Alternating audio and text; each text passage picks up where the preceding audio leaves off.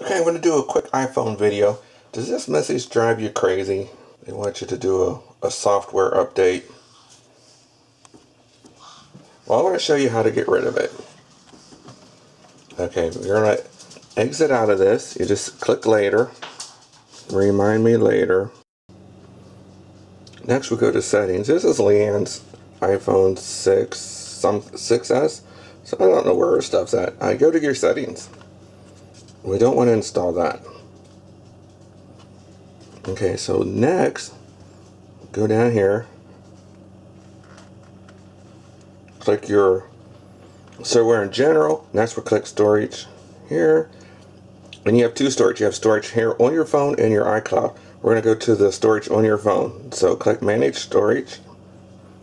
It's going to load everything here. And then find the update. You can see it's right here.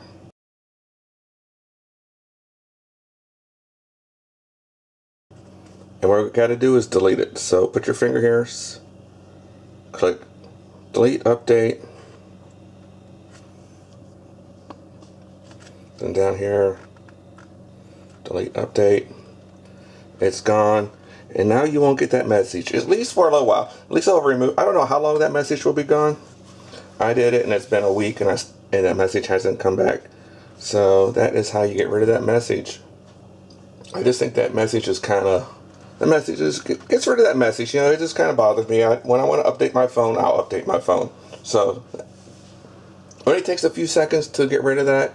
And that is actually how you do that. It works on your iPhone and your iPad. Alright, thanks for watching, guys.